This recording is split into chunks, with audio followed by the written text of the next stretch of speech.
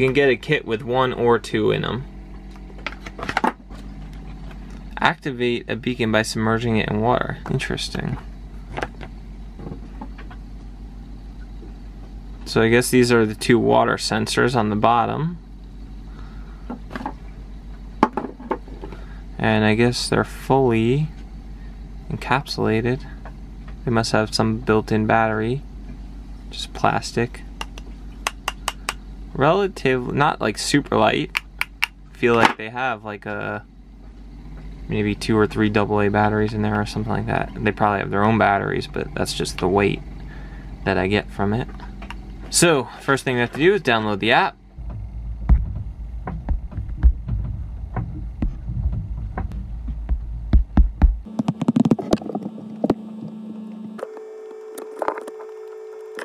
Then we have to activate the beacon. All right, let's submerge these in water. We'll try fresh water first, so we keep our variables limited.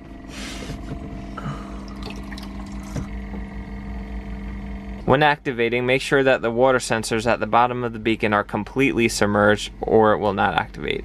Tip: put your beacons in a container of water such as a sink or bucket, not a drinking glass, so that the beacon can float on its side rather than upright. Probably so no air bubbles get trapped in those sensors. Keep it underwater for at least 1 minute, then take it out and dry it off.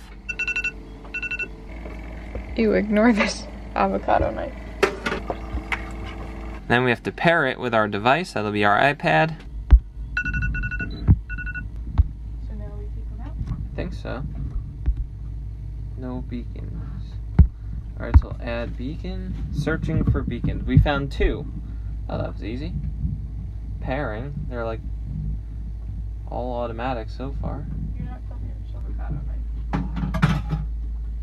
Our iPad is trying to pair the 2 beacons. Yeah, it wasn't pairing because I think because they're wet. It's like trying to pair. There you go.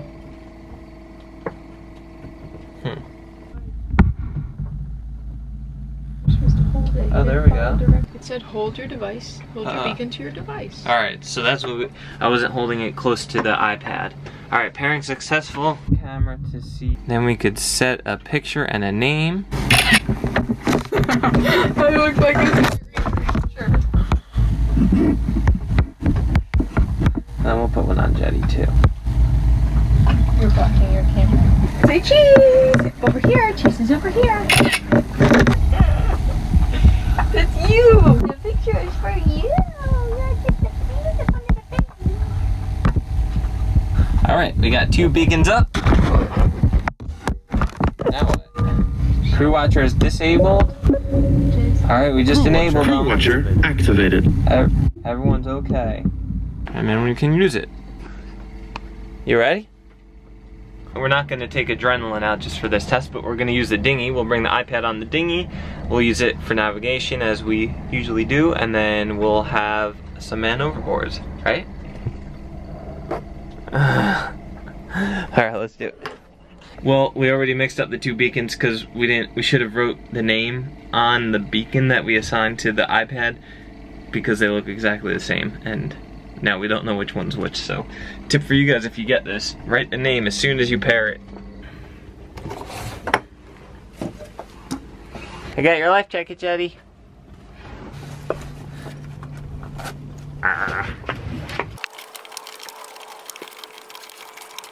Where should I put it?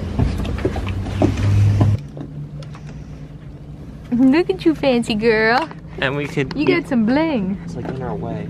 How about just on the back here? I think it'll still get wet. She says, I don't want to be your test dummy. That water's cold. The way we have our CrewWatcher now, right in this pocket, I just realized that if I were to pull this, if I was in a situation where I had to pull it, it'd just fall out because it's not clipped. Because it's not a real pocket, it's just the cavity that holds the flotation of the tube of the life jacket. So we need to clip it. This is like, I guess, more of a minimal. Yeah, so we could clip it to here, but then it's just kind of in your way or something. We'll leave it there for now for testing, but good point. All right. We'll leave this here. still says you guys are okay. There's green buttons over here.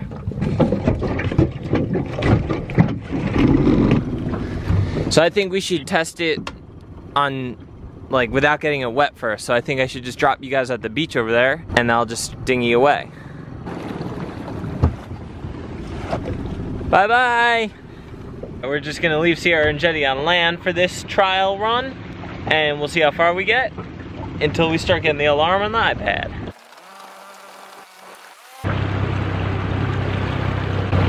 Oh, there we go. Just got a missing signal for Sierra.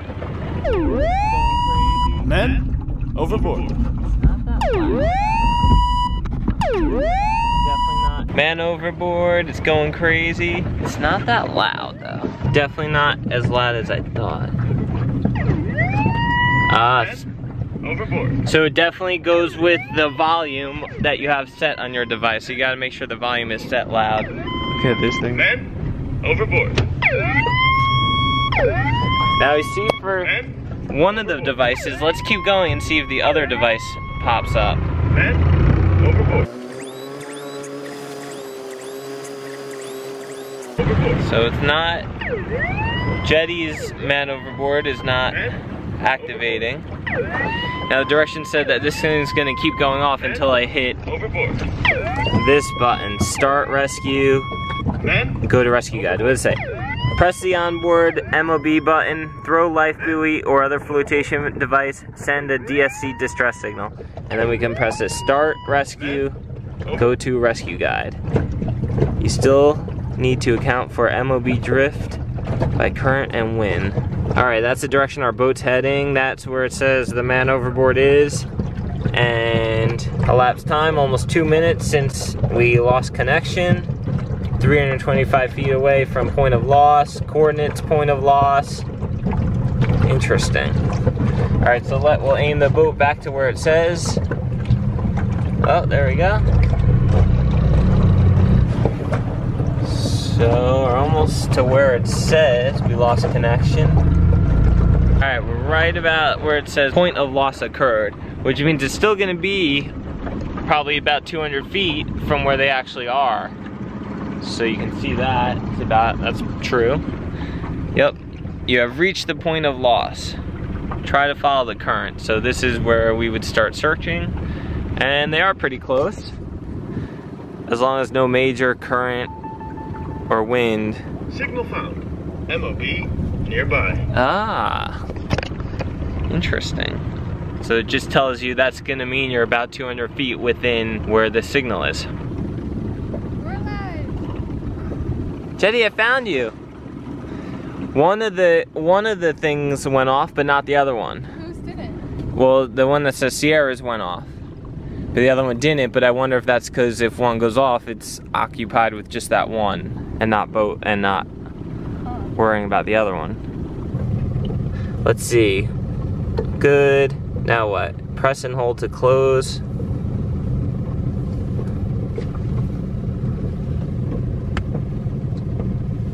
Now it says your Man-Overboard is disabled. Can we enable watch again? All right, enabled. All right, now we'll test Sierra going in the water, and I'll stay close within that 200-foot range, and we'll see if the alarm goes off, because the sensors, the water sensors on it should detect that it is submerged, and it should alert us before we get out of range. Where do you want to fall off? Just fall off right here. Adios.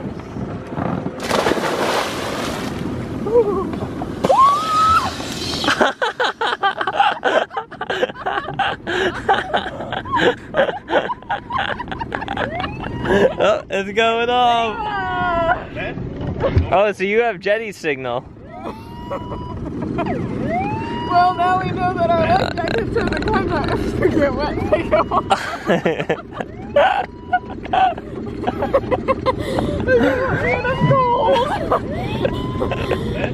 Do we want to see if Jetty goes off too? Yeah, let's see. Yeah, let's see if Jetty goes in. Come here, baby girl. Go get Mama. Go get her. Go get her. Go get her. 1, 2, 3. Come for swimming. Overboard. What a good girl. Nothing? Men, Nope, not for. Well, you have jetty, so it's alarming for your for the one that's on you. But Jetty's mine's not the one on? No. men, So we'll have to test that one separate. False alarm and hold to exit. Okay. Well now, hold on. Now I disabled that one. Oh yeah, now it's activating for that one. So only one goes off at a time. Yeah. Good girl. And you saw this pop right out. Yep, and that popped right out. So this should definitely be attached or in a secure pocket, that's for sure. That's pretty cool. That was so funny. Is it cold? Yeah, it's not too bad. I would imagine that because these sensors are wet, we would probably have to dry them off all the way before they're gonna work well again, or the right way again. Is that reasonable? But let's see if they work now when I enable them. Here, you're all wet. All right, we're gonna turn them off, turn it back on. No beacons in watch mode. Let's see. Enable watch, all right, got one. It says it's in sleeping mode though. And yours is in sleeping mode. All right, connecting. CrewWatcher activated. Oh, they both reactivated. Hold on, throw it in. Now let's see if it goes off again. Yep, it detects water right away, and that was quick. Men, overboard.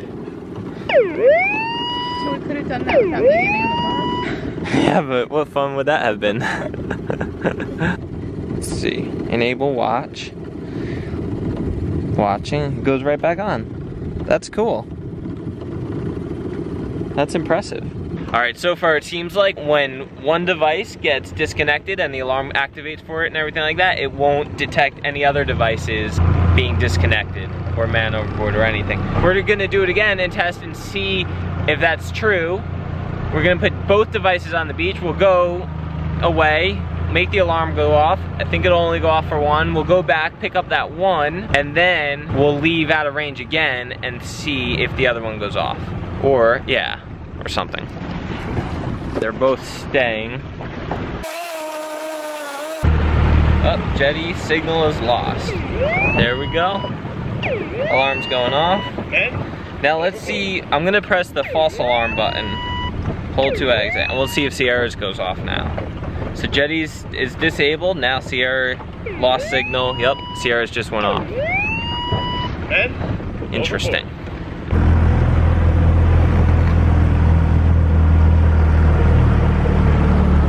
Does it tell you where we are, or does it just tell you we're gone? It just tells you you're gone, but then it pinpoints on the GPS where the connection was lost, and it like redirects you back to that spot, but that's still like 200 feet away, and then it just says search visually, because it knows you're within 200 feet or whatever. Yours went off first, and then I pressed here to stop it, to like deactivate it, and then as soon as I did that, it disconnected yours, and then Jetty's went off right away.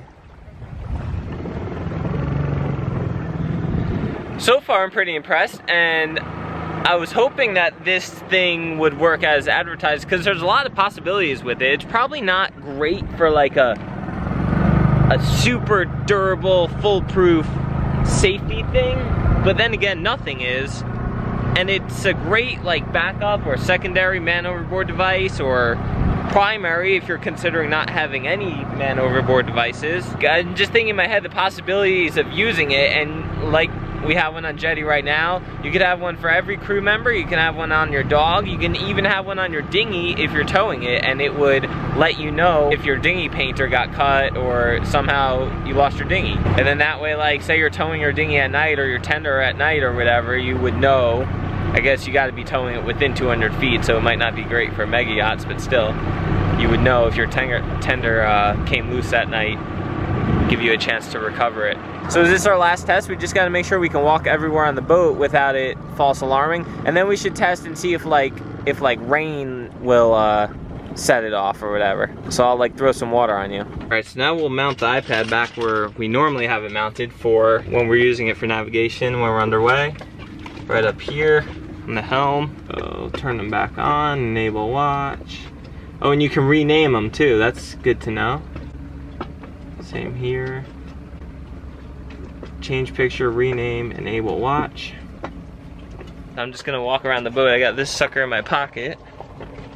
All right, let's go walk to the very bow of the boat. We'll have the cabin top in our way of the iPad. We'll go way up on the trampoline.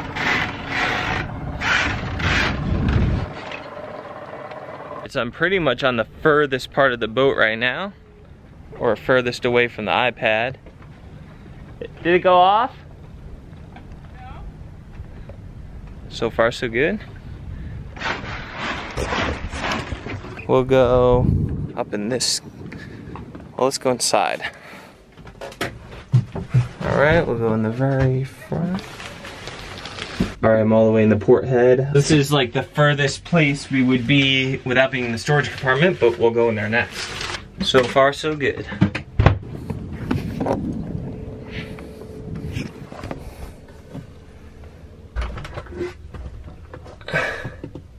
Is it good still? All right, I guess we gotta go further. So tight. There would pretty much be no reason for this thing to go any further than this. Let's like put it under something. We'll like put it in here. Put it in the sailbag, see if we can block the signal. Still good? We're still good. One more spot. We'll go in the starboard side head, which is actually a little bit further away from where the iPad is than the port side head. So move Jetty's little step right here. We're in the starboard head, all the way up. Really? Ooh, lost signal. So we're not very far. We're only like in a direct line. You want me to keep letting it alert? Yeah, for now. Direct line, I don't know, maybe 30 feet, 40 feet. But we're definitely through like 1, 2, 3, 4, like 4 or 5 bulkheads. There's no direct path. The Bluetooth signal, I know from experience, is not very strong through bulkheads, like I said before, through water or anything like that. All right, let's go back out and see if the signal gets reestablished pretty quick. What's it doing right now? Yelling at me. False alarm? Yeah, try false alarm, because it's a false alarm. Now what's it doing? Now I have to re-enable it? I don't know. Yeah, because it says watch disabled. Alright, so false alarm, it just disables it. Now Sierra has to manually click it and say, You're back. we're back in business. But now we're back on. Everyone's okay. Interesting, so that's about the furthest place that we would realistically like walk normally. Yeah. Underway. And then we may be in those storage compartments underway, but not usually. Like, Very rarely. we never, especially like all the way up forward in them. I'm pretty impressed. Yeah, pretty impressed. So that's something if you guys had, or if we were using this full time, which we probably will be from now on, if we keep getting false alarms because we have our PFD on, which generally, like if we're underway, we don't usually have our PFDs on when we're in the hulls or in the cabin, only when we're outside. Yeah. All right, last test is the rain test. I would think that if we spray this, like if this is just clipped on just like this, then the water sensors are hanging down, so they're not going to be submerged. I don't know if they'll get wet or not like that. And if you have it in the PFD in a pocket, it's not going to get fully, I don't know. All right. Ah, it's raining. It's raining. It's raining. I don't see anything on the iPad yet. We're wasting water. We're wasting Now water. try to shoot it up from underneath now. Nothing. Wow. I'm surprised. I thought for sure like shooting up from underneath it would go off. One more time from underneath. Here, put it on the edge of the stream. There you go. Yeah, like that. Nothing. Well. Because we did too much of it. Alright, that's good. Enough wasting fresh water. I don't know, that's impressive. We'll now dunk it and make sure it still goes off. Alright, good idea. Go ahead.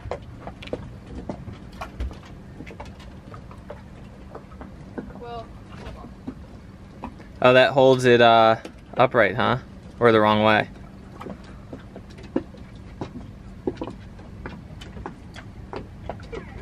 There it goes. Men, overboard. Signal found. MOB nearby. Interesting. So that's it.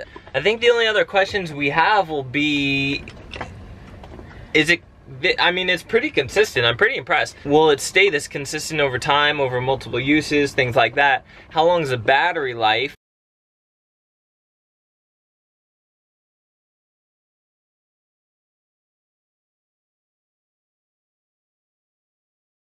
So we'll keep testing them like throughout the next few days and stuff like that, and if we have anything different to report, we'll report back here, but otherwise, as of now, we kind of recommend it. Yeah, I'd say so. We'll definitely be using them. Let us know if we missed anything in the comments. Let us know if you've used it and you liked it, don't like it, why you don't like it, why you like it. Let us know if you want us to do any more tests in the future. Let us know if you want us to do any more test videos like this in the future. I really like that we have no affiliation with this company because we can be completely unbiased and abuse it and critical.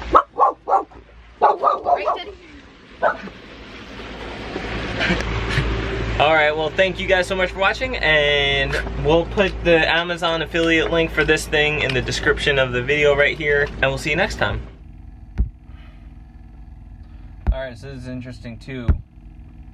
You can set different ranges, and I'm just assuming that the longer the range, the more power it's going to use. So this might solve that problem of us walking in that forwardmost starboard head and the false alarm going off. So you can enable high power mode. I mean, let's keep it normal for now.